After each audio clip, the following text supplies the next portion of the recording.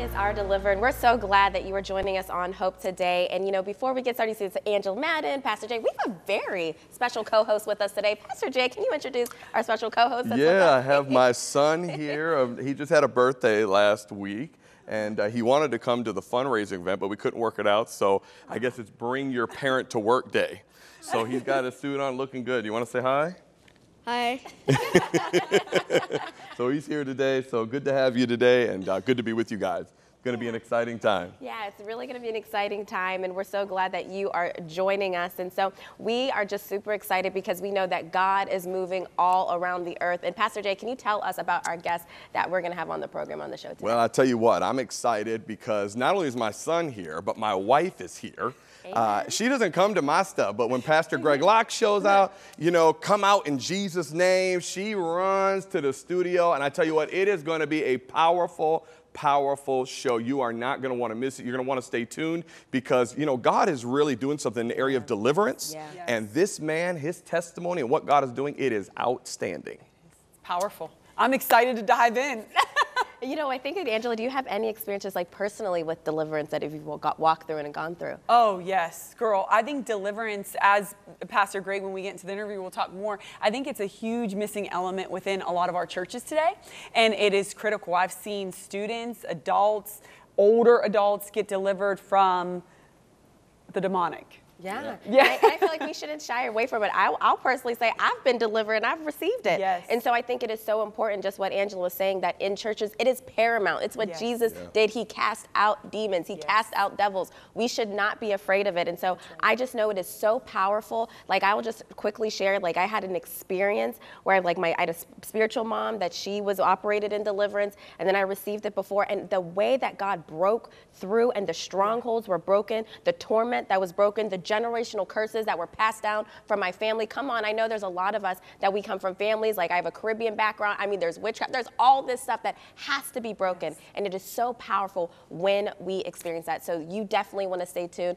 with our interview with Pastor Greg Locke. And you know, one thing, you know, that's just so powerful that I know many of you, we had a chance all across the country to celebrate and to honor the National Day of Prayer. I'd actually had a chance to go down to Market Square. We have some video that we want to share with you right now. You see it appearing on your screen. It was so beautiful. There was like dozens of people came out, different pastors and leaders from across the area were praying, lifting up the name of Jesus. And, you know, Angela and Pastor Jay, something that was so amazing is that you see right there, people, you know, just walking through the streets, business leaders that you see there on the streets praying. There was 4 people that gave their life to Christ on the National Day of Prayer down in Market Square. So it was so beautiful. Then I was like, oh, there's me. I was out there. There you are. There you see me out there just praying. And it was just such a powerful time of, you know, worship and just the body of Christ gathering together. And, you know, one thing I think about, you know, Jay and Angela, is just what Miss Norma said, is that everyone ought to know who Jesus is. And when she was walking on the streets of Pittsburgh, that was her heart's cry. And just being down there just made it become so more alive. Like how important it is that Cornerstone Television Network is here. And we are just so thankful for your partnership and all that you do to help us running, to help us keep the good news of the gospel out. And we just want to say a big thank you for all of you who participated in our fundraiser, Hope Arising, last week. And we want to give you an update. So we have met 70% of our goal. We want to thank you so much. We have more than $140,000 raised, and we still have $60,000 left to go. So, you know, there's still time to give and to sow into Cornerstone, which is good ground here at our ministry. So prayerfully consider. We are just so thankful for each and every one of you and your partnership. So you can give us a call at 888-665-4483. And we just want to say thank you. It is an honor for us to serve you for more than 44 years here in the Pittsburgh area. Well, it looks like I need to go into some fundraising mode here, huh? We still got a little bit left to go here, so y'all gonna make me work a little more. But no, I'm so excited though for our next guest. He is on fire for the Lord and he's hungry for revival. Pastor Greg Locke's new film, Come Out in Jesus' Name, follows him and a diverse group of unconventional preachers as they begin to spark one of the most important awakenings in the history of the Christian church through the most unlikely means. Check out this new trailer. My hope is that more and more people will stop being embarrassed by something that Jesus did more than anything else in the entire 3.5 years of his ministry. We're not following after the signs are following after the truth, and revival is coming back to truth. biblical truth. There's nothing more biblical than setting people free from the influence of demonic activity. Deliverance leads to reformation. Reformation leads to revival. You can't fight something that you don't know is there. The first deliverance Jesus did was not in a nightclub, it was in a synagogue. The first time the demon manifested, it happened right in the church. I command every spirit of depression. It's happening in the streets, even if it's not happening in the church.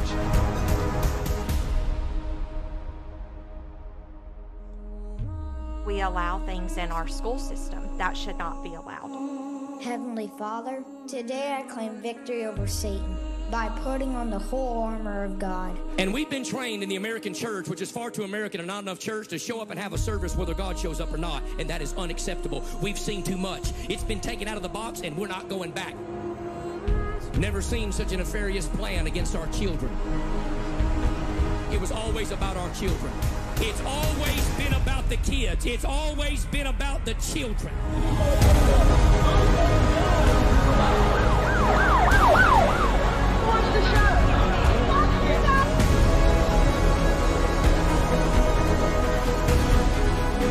I bind and break all witchcraft, curses, spells.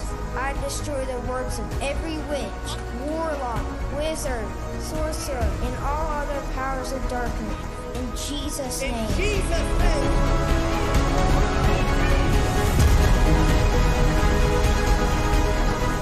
Jesus is coming for a spotless, pure bride.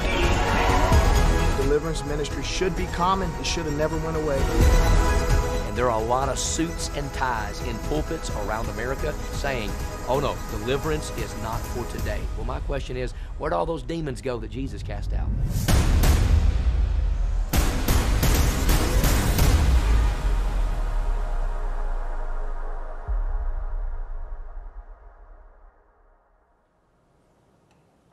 Where did all those demons go that Jesus cast out? Well, we have Pastor Greg here.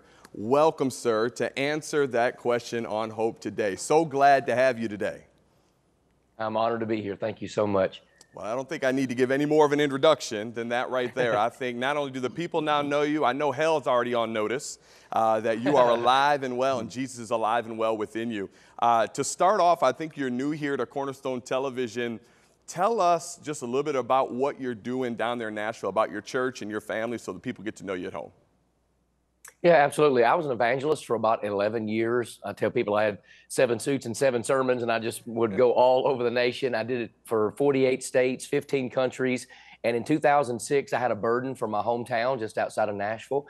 And so we just left all of it, came back home, started a church from scratch in a high school auditorium, and things just began to take off. You know, we've had our ebb and flow, our ups and downs, but deliverance ministry, really the fivefold ministry, completely exploded our church. I was a strict cessationist. I was against any of this, right? I was against all signs, miracles, tongues, wonders. I tell people jokingly, I thought deliverance was a Burt Reynolds movie, right? I knew nothing about any of this. I was taught to ignore it and to dismiss it. And 3 or 4 years ago, God showed up at our church, embarrassed me in front of thousands of people, and it was the greatest embarrassing moment that I've ever had in my life, because it brought us to this interview today. And now we went from a 300-seat wedding chapel to a 3,000-seat tent. We've baptized almost 9,000 people in 3 years in a horse trough, and people just keep showing up, showing up, showing up, and God just keeps showing out. And so it's unbelievable, the move of God that we're experiencing right now. Now, Pastor Greg, you had mentioned an embarrassing moment that happened. Tell us a little bit more about that embarrassing moment. Now, you were a Baptist, and now you said you've gotten out of cessationism.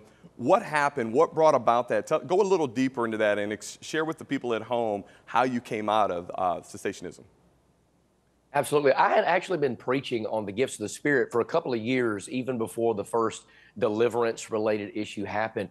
But I never saw it going into the supernatural that way, right? I started preaching on, you know, the miracles and the signs of the Holy Spirit, the gifts of the Holy Spirit in 1 Corinthians chapter 12. And so I started to operate more into that. My wife began to operate in that. People need to understand, I came out of religion. She came out of a ditch of addiction. So she didn't have to unlearn anything. She just took the Bible for face value, whereas I had kind of a seminary-trained denominational lens. And so as we began to walk in the fivefold and more in the gifts, I was introduced to Derek Prince Ministries, Win Worley, and some of the greats of the past in deliverance, Apostle Ivory in Philadelphia. And so I began to watch some of these videos and read some of these books, and I thought, you know, that seems kind of fantastical. I know demons are real. And then one day, lo and behold, we were on the live stream in one of our tent meeting services, and I was going to baptize a grandmother. And when I turned around, she was actually holding her granddaughter in her arms. And certainly to me as a Baptist, I was like, you know, what is this, a 2-for-1 deal, you know? And so I didn't want to embarrass her on the live stream and tell her she couldn't do that. So I figured, well, she knows something I don't. And so she had this little 9-year-old girl in her arms. And so I began to baptize the grandmother, and we were fine. But when I tried to put that young lady in the water, she literally manifested a full-blown cat right before our very eyes. Her eyes changed, her voice changed. She began to hiss and growl. She stood up immediately out of the water, just like a cat would, and put her fingers out. It looked like her, you know, her claws were coming at us. And I'll be honest, I felt like she was 10 foot tall and bulletproof. I had pastored a very large church at that moment with a massive live stream audience online. And I was embarrassed, not that she was manifesting a demon, because I immediately knew what it was. I was embarrassed that I didn't know what to do. I pastored a big church, had 4 best-selling books, and couldn't cast a demon out of a 9-year-old girl. And it was that moment that God said, all right, I've got some things to teach you. And so I always get very emotional when I tell the story. So that night, because we couldn't find the little girl, my wife went through the tent looking for her. That night, my wife and I just wept, and we cried before the Lord. And there were no cameras around or nothing. And we said, God, how have we missed it? How could we let that little girl leave our church and still be in that much bondage? And it was at that moment that we said, Holy Spirit, if you will teach us, we will lose every friend we have. We will walk away from every religion we have to walk away from. Just train us, teach us how to do the ministry of Jesus. And from that moment till now, hundreds of thousands of people have been impacted by deliverance ministry. I am the least likely man on the planet to lead a deliverance movement. Well, Pastor, you mentioned that you'd have to walk away from friends, denomination, all those things. Did some of that happen? Did you have to walk away, or did you see a lot of people that saw what God was doing and, like, almost like what Jesus said, believe for the very work's sake, and they decided to transition over? What has been your experience with the people that you walked with before you came out of that? Well, in the church, it was miraculous, and it was a great experience, because even in the movie, I talk about the fact I was nervous to start preaching and broach the subject of casting out demons. But when I did, I did it on a Wednesday night, kind of a soft launch. You know, I didn't want to do it to the big crowd on Sunday. But the moment I mentioned the direction we were going, the whole church lit up like an active volcano. They began to clap and hoot and holler and whistle. And it was like the Holy Spirit said, okay, son, see there, if you will obey me, I already had the people prepared long before the shepherd was prepared. Now, a lot of friends did walk away, not people in the church, but ministry type friends. And of course, my seminary, they probably wouldn't spit on me if I caught fire in the parking lot. And so a lot of meetings started to cancel. But now we've come full circle, because what's happening is these preachers are starting to see torment, oppression, and demonic flare up in their church. And guess who they're calling? The guy that they threw under the bus a few years ago that they said was crazy. And so now we've been able to reach back into that church culture and help lead some of those people out.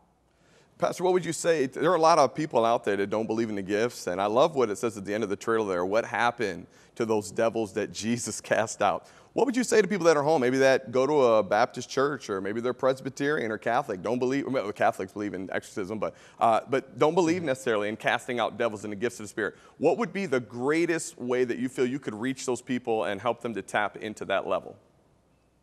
Well, everybody knows it's a reality, especially in the church world. They just don't want to talk about it. It's like the demonic elephant in the room. We can't talk about that because people will think we're crazy. Well, we have to recognize the fact this was the #1 ministry of Jesus. It's a third of what he did, right? Jesus only turned water to wine one time. He only walked on the water once, calmed the storm once, raised 2 dead people other than himself.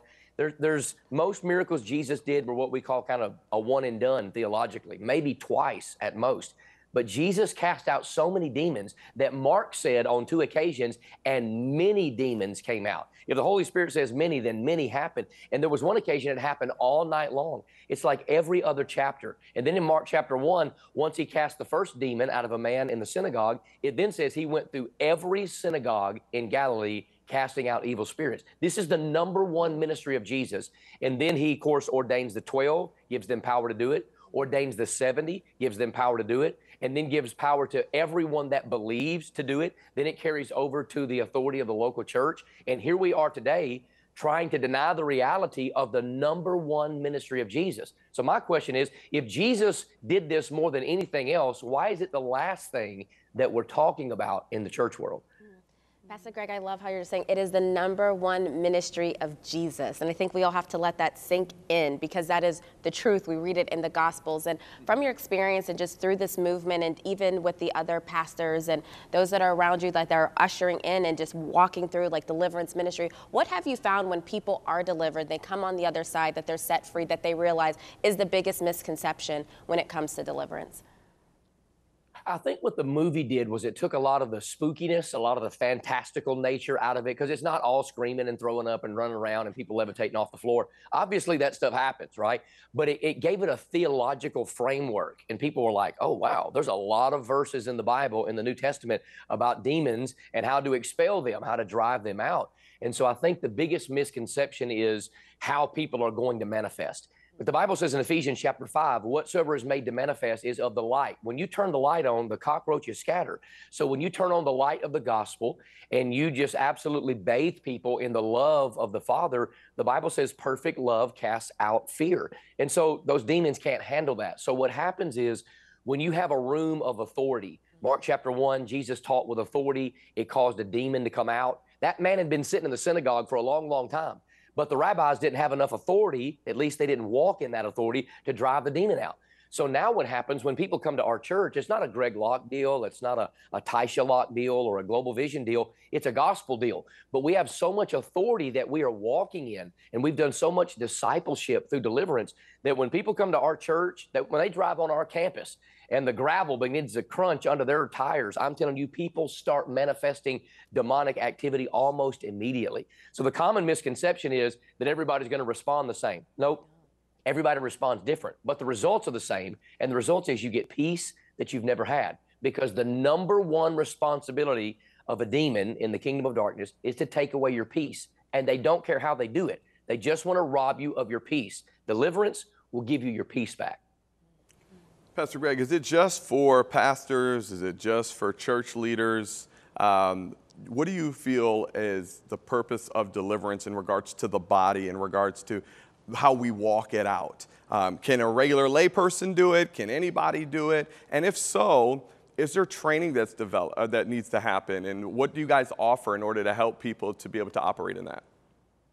Yeah, absolutely. It's a wonderful question, because, you know, Jesus plainly said that deliverance is the children's bread. And then in Acts 10:38, Jesus did not separate his deliverance ministry from his healing ministry. I tell people all the time, a lot of folks don't understand. They've been praying for a healing for 20 or 30 years that they're never going to get, because they don't need healing. They need deliverance from a spirit of infirmity. And when they get deliverance from a spirit of infirmity, they will be automatically healed, because by his stripes we are healed. And so what we find is that we use deliverance as discipleship. Because, yes, obviously, like me or some others, there are people that are graced for deliverance. Some people have a deliverance anointing. You know, 1 Corinthians chapter 12, I never noticed that one of the 9 gifts of the Spirit was discerning of spirits. Well, people in deliverance ministry need that, because you need to know what to call out, because names and authority are important when it comes to demons. But anybody, according to Mark chapter number 16, can cast out demons, not those with a degree or a PhD. In my name shall those that believe cast out devils. Yes. Do we need training? Absolutely. And so we offer training. One of the things we found is that we have so many pastors contacting us that about every 3 months, we bring in about 150 pastors and their wives, elders and deacons, and, you know, worship leaders and small group leaders. And my wife and I and our team take 2.5 full days. We train them in deliverance. We dispatch them and we teach them, look, you can do this. Take this back. We started a Global Vision Freedom Network so people can find deliverance ministries in their area and how to receive literally weekly training. Because again, it's not just a one and done. We want people to understand that you need to maintain your deliverance. That's right. So to answer the question, I'm a pastor, so I go a long way around the barn and preach, but to answer the question, anybody that has been saved by the grace of God and filled with the Holy Spirit can cast out demons. But don't just willy-nilly walk into the kingdom of darkness and start throwing out demons, because what will happen will be the same thing that happened in the book of Acts. Paul I know and Jesus I know, but who in the wide world do you think you are? Demons will call you out. You want to live in the fear of the Lord and walk in holiness, because demons are not afraid of your arrogance, but they are terrified by your authority through the Lord Jesus Christ. This is so good, Pastor Greg. I'm eating this up. If you have a pastor right now who is watching and they're intimidated by it, you know, they're scared to actually step into this space, what can you offer them today to begin this Sunday service with that will help them to take one step closer into the true authority they have as a believer? Well, I was absolutely terrified of it. I thought this is the most crazy, fantastical, charismaniac thing in all the world. And so I just had to pray, Lord, if it's real, you're going to have to show me. So what I tell preacher friends and even preacher enemies, those that hate me, I say, look, this may sound abrasive, but I'm praying that this Sunday you have a demonic manifestation in your church service and you don't know what to do with it, because sometimes you got to be forced to understand this is a reality. And when a demon is forced out into the open, it's the same way Derek Prince got involved in it, the great general of deliverance. It happened to, I think, his pianist on the platform. And then everybody's like, oh my goodness, this just happened. It's the elephant in the room. And so my prayer is that these pastors will say, Holy Spirit, I will follow you. I will obey you no matter what happens, no matter who walks away. So show it to me in a service so everybody can see it at one time. And what you'll be surprised about is that will happen. And so when they come to our church and we train them, I tell them, I promise you, when you go back this weekend, people are going to start calling. Something's going to happen in the parking lot. Something's going to happen in a deacon's meeting. Something's going to happen more than likely in a worship service. And without fail, 100 times out of 100, it always does.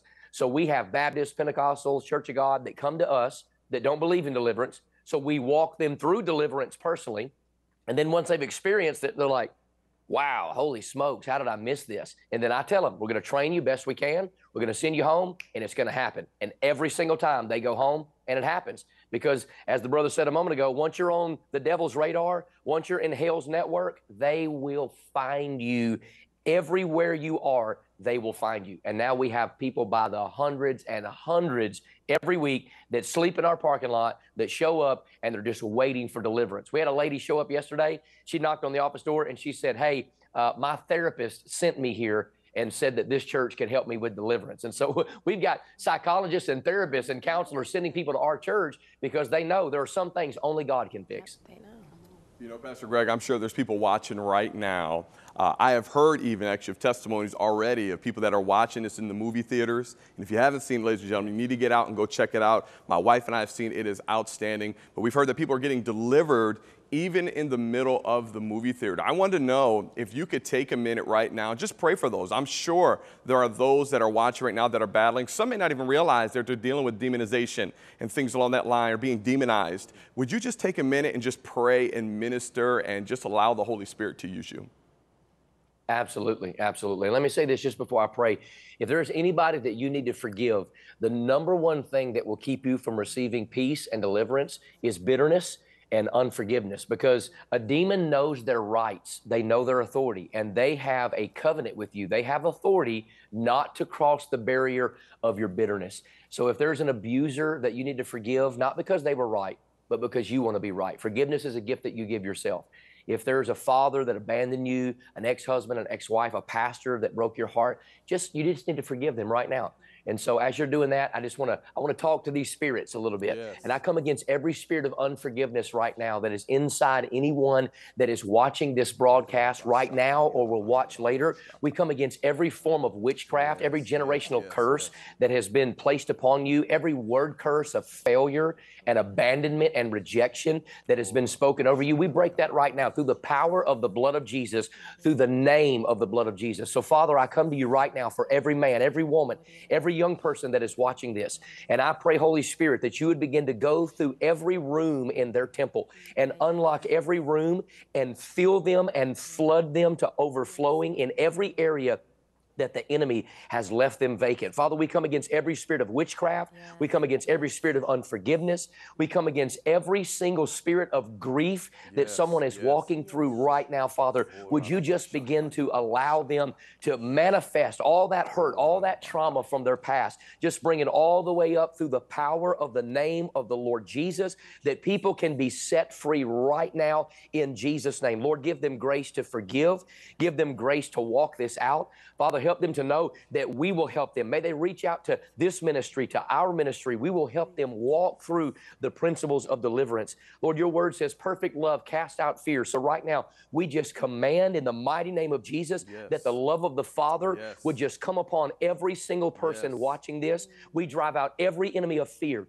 Every demon of fear right now, every phobia, you must come up and out through the powerful name of the Lord Jesus. We have authority, evil spirits, and you know it. And so we come against you now. We speak peace. We release a spirit of love, of power, and of a sound mind. So, Father, do in these people right now what only you can do. Holy Spirit, minister to them through this screen right now, and may they know that even when we get off this broadcast in a few moments, they have authority in the name of Jesus. May they take that authority and say, enemy, come out of me in Jesus' mighty name. We believe for it. We receive it. Set people free, we pray, in Jesus' name. Amen and amen. Amen, amen. Thank you, Pastor Greg. Come out in Jesus' name. We'll put all the information of how you can see that up on our webpage. Thank you, Pastor Greg, for what you're doing down there in Nashville and around the world. God bless you. God bless you guys. Well, I tell you what, the demons have fled in Jesus' name, Sydney. Ooh, they have. My heart is so full and so stirred because deliverance, when you experience it, there's great joy that comes from it. Is not, I know sometimes there's so many misconceptions, Angela, about what it is, but I am telling you, I have seen it. I just want to share, even one time at my church, years ago, we were doing communion and a demon this woman just started screaming. And it was such a beautiful picture and just the love of the church. I mean, I've seen it break out in services and I'm like, this is awesome. This is great. Somebody's getting set free. It's amazing. It's amazing. And really, we need it. You know, we all talk about the fruit of the Spirit. We want to function in the fruit of the Spirit. But deliverance is critical for that. You know, we can't be afraid and shy away from these spaces that Jesus did so much in. We look around at a culture that is deceived and desperate and destitute. And if we want to see our culture, our world set free, we must be believers who know our authority. And when we know it, we'll see deliverance. Oh, yes. So we are just so grateful that you've just been partaking in this. And just remember, deliverance was Jesus's #1 ministry. And when you're open to it, when you lay down your defenses, when you surrender all, I am telling you, because I've experienced it, you will never be the same again. You'll be set free, you'll be healed, you will be on fire for God. And that's what we desire for you. We love you. Have a great day.